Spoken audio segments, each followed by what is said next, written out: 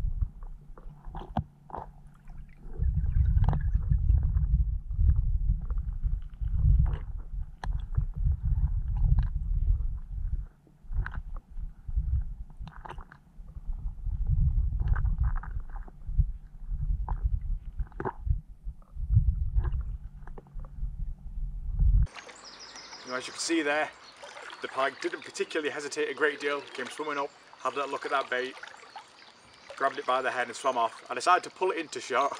So the reason why it came back into the shot is because I slightly gave the line a bit of attention because I wanted to see the pike actually eating the rat and how it did it. But when it actually was eating it, it seemed to be chomping it a lot, spitting it out, sucking it back in, and that's because obviously the rat has bony feet and I guess bony elbows and things like that, and it must have felt a bit odd in the pike's mouth. It wanted to get that down its neck in the nicest possible way so it didn't get lodged in the throat or anything like that. It actually took a while to eat that, and even when it went off camera I could still see the pike for at least the next 5 minutes chomping and munching on that bait, trying to get in the right position in its throat. So that was quite interesting to see. The pike acted exactly how I wanted it to. I hope you guys enjoyed watching. Join me next time.